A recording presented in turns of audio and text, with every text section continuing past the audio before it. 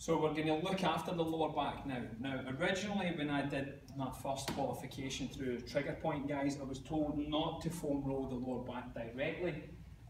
It's not built for rotation, we don't need to put any extra pressure on it. It deals with the load of the T-spine and the C-spine all day long, which is in fact true. However, you can angle the standard roller off the middle of your spine, off your spine here, and get into that bit there. But I've never been taught that. Instead of thinking outside the box, I just completely stayed off it.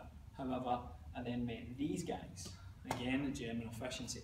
So this can get right into the fascia or the Christmas tree shape at the bottom of the lower back without compromising spinal integrity and spinal health. Okay? So for me, the best way to do this is up against the wall. And you want to just put it directly, probably the top of the glutes, starting the lower back. Try and bring your shoulders back into it. And you're just going to do a little wall sit. And that is heavenly. You can get right into it there.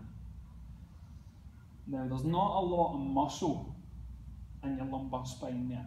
The vast majority of it is in fact fascia. So why I've never really rolled it is beyond me. Given all that I've known, I should have been able to think outside the box, but again, it just shows you how we're creatures of habit. Okay, and thank God for these guys here.